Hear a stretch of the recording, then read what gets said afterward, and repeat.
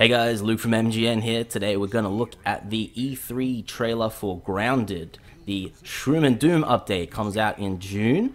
They are adding mushrooms, castle crafting, a sitting feature that apparently a lot of people asked for. The spider boss is back. We have the Broodmother spider boss.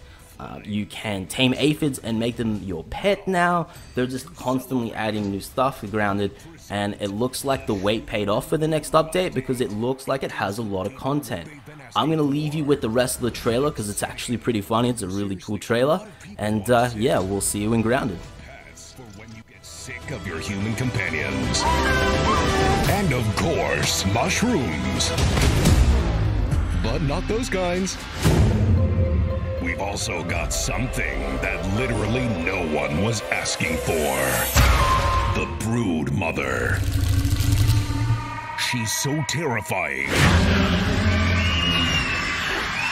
You should probably turn on arachnophobia mode. Oh, even her blob scares the shit out of us. Go big. Or never go home.